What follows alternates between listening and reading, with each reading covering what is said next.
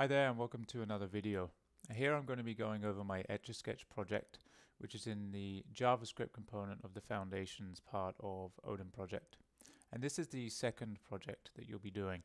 It's not a simple one, there's quite a few technical things going on in the background here. So just a quick run through of what I built here. We just have an Etch-a-Sketch title which has kind of a fun CSS color gradient moving in behind the text here that you can see.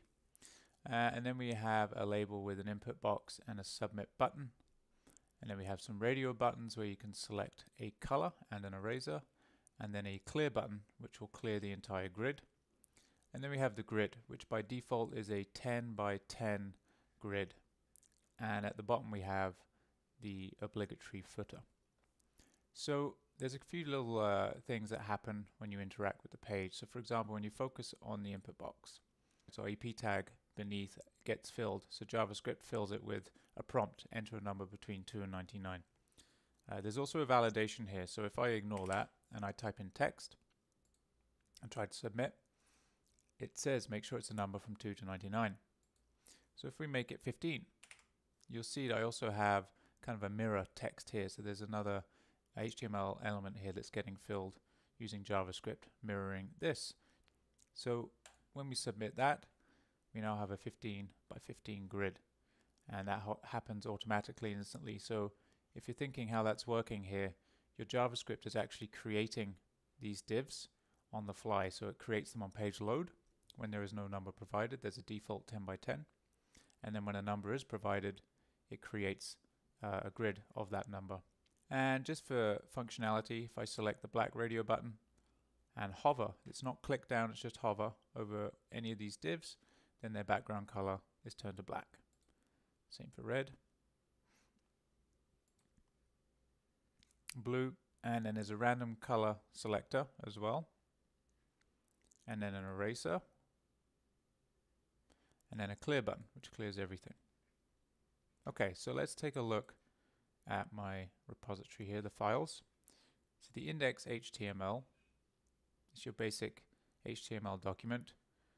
Got our title here and linking to our style sheet, and then our script tag to an external JavaScript file is at the bottom. Okay, so we have a header ID, which is just where I have that gradient background title.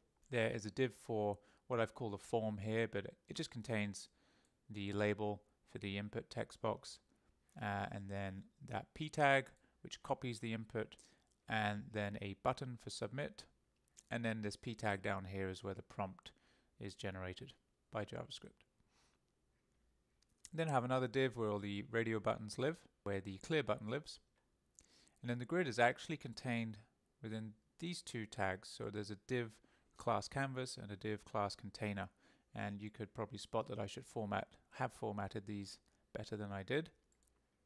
And there is the div for the footer. So the JavaScript, this is where a lot of the magic gets put into here, and I'll show you how that happens. But first, let's take a quick peek at CSS. Okay, so I've imported a font. I believe that was for the title. And there's a few things in here that you wouldn't have been covered. Again, I was playing around with CSS using things that I found online. But some things you'll be familiar with. I arranged the page using Flexbox. And the grid as well itself, I arrange using Flexbox. But you could also use CSS grid. This is the CSS that just makes the color gradient move behind the header. And here is this container, that div container.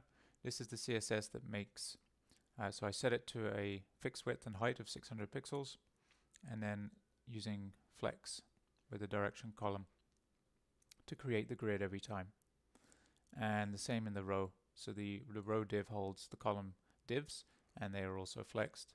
And I use flex 1 to make it square. And the rest I think is fairly straightforward. But you can take a look at this in the comments, the link to this repository. Okay, so let's take a look now at the script. So there's quite a bit happening here, and as always, this was my second program that I wrote, and there's certainly many improvements that I could make now if I was redesigning this. Chiefly, I'd say the functions should be much more concise and only doing one thing. And one thing I did start doing here was using comments. And I highly recommend you comment your code for yourself in the future or anyone else who comes along to read your code. There's kind of the Goldilocks, not too long, not too short, make them descriptive. I try to aim for one-liners or 2 lines for a very large function here, but I find them very helpful. And again, I should be using constants where possible. But I start off by defining some variables here that are then connected to HTML elements using query selectors for classes and get element by ID for IDs. And then I add event listeners to these. So for example, when the user value in the input box is focused, it runs the entry hint function, or when it's key up, it runs the duplicate grid function, which is that copycat text that pops up to the side. The user submit button executes make grid function, and the clear button executes clear grid function. And upon page load, I make it run the make grid and the draw functions. So in my comment here, it says I do this to make the 10 by 10 grid and make sure that it is drawable. So both of these functions have to be executed to make it usable. And okay, this function here, duplicate grid, so this just indicates to the user it's a grid. So if you type in 4, it just says 4 by 4 grid. So all that is doing here is declaring a variable user grid, which is equal to the value being entered, and then it's using text content of this HTML tag and just putting in an X and then plus the user grid value. That's the value that gets entered. Okay, and then there's the function entry hint. So I have a comment here, save space and clutter on page with an appear and disappear user instructions. So that's something I wanted to achieve, and that p tag, when you load the page or when you make a new grid, it disappears. And then when you focus on the input text box, text gets populated in there using, again, the .text content. And this is just for the prompt, enter a number between 2 and 99. The validation error will come in the next function. So that's if you don't enter in a number between 2 and 99. Okay, this next function makes nested divs that are organized using flexbox, and the invalid entries into that input box do get a warning. The default grid that I've set here is a 10 by 10, else it's user defined. Okay, so this is a pretty big function. I would certainly break this down into multiple functions if I wrote it again, but I'll do my best to go through it in a way that makes sense. So function make grid. So first off, we define number, which is equal to the value that the user enters into that input box. And if that is less than 0 or greater than 99 or is not a number, i.e. is text, then the text content of that prompt p tag is filled with make sure it's a number from 2 to 99 as I demonstrated to you. Otherwise, if it's good, then set these HTML elements to blank, and if the number is equal to 0 or greater than 99 or is blank itself, for example on page load, this would satisfy all of these conditions, or at least one of these conditions. Then you make a default grid that is 10 by 10. So what that's doing here is actually using nested for loops, because when you want to make a grid, you have to have a number of rows, say 10 rows, but then to make your columns, you have to have 10 divs within each row. So you can imagine that's 10 by 10, and that ends up with 100 cells. So what we have here is a for loop 10 times that makes the row divs. So what's happening here in a little more detail is we're actually having to create new elements, new divs, right? Because they don't exist on page load. We have to create them. So we define this variable row to document create element div, and then we have to add a class to it. So we make this row class list add row, so it now becomes a row class that we can target with CSS. And then we have to append that to the container div row. Okay, so there's a lot of things happening there, but we're creating an element, we're adding a class, and then we are appending that child to an existing element in the document object model. And then to make the nested columns, we're doing the same thing again. but then we are changing it so the class list is column instead, and it's being appended to column. Okay, hopefully that makes sense. Else, so you can see there's a very long function, it shouldn't be this long. If these conditions are not met, then it's going to come down here to the else, and it's going to say, okay, so in this example it would be a number between 2 and 99 gets entered, it would trigger this else.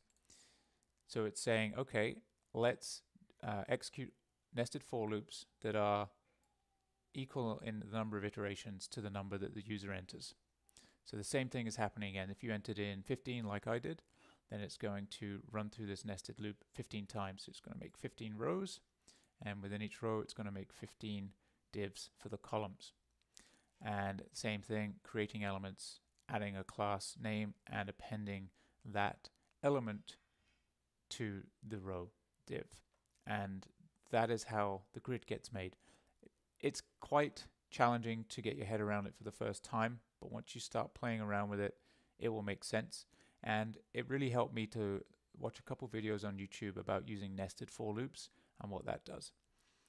Okay, so after that's done, the draw function is executed. And the reason that is because once you've made a custom grid, you have to have the draw function executed to allow you to be able to draw. And that looks like this. But here I define the columns to all HTML tags that have class column.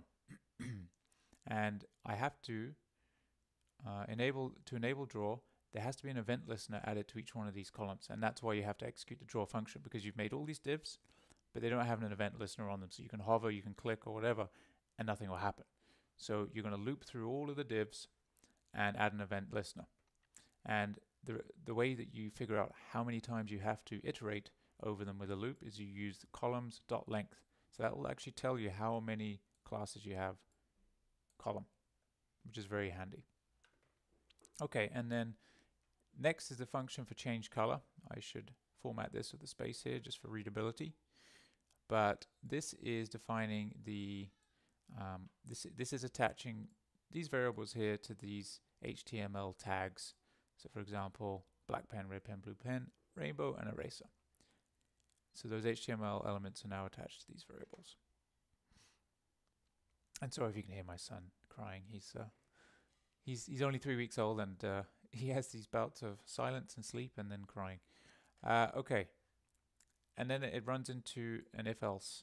So basic, really simple. If the black radio is checked, then the this element, i.e. the div, this is what is referring to is the div that you're hovering over. Its style, background color, is equal to black. And it's again the same for red and blue. And eraser, well, you're just setting it to blank, so it's a transparent div.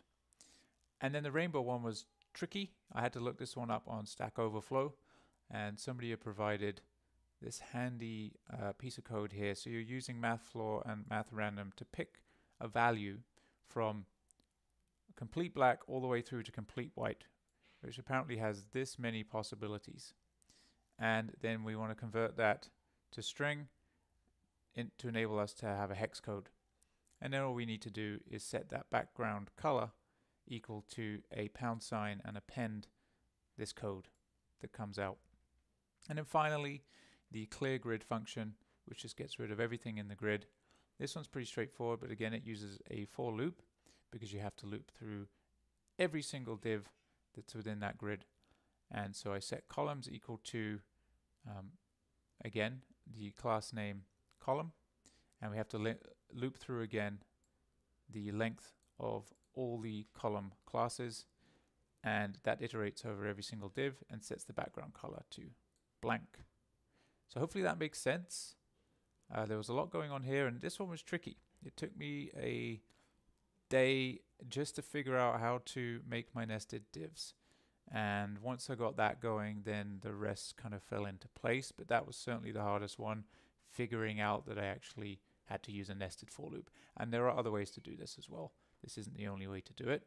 So let me know what you've done. I'd be curious to know. Maybe put a link to your repository in the comments. I would love to take a look. Or if you have any questions, also make a comment, and good luck.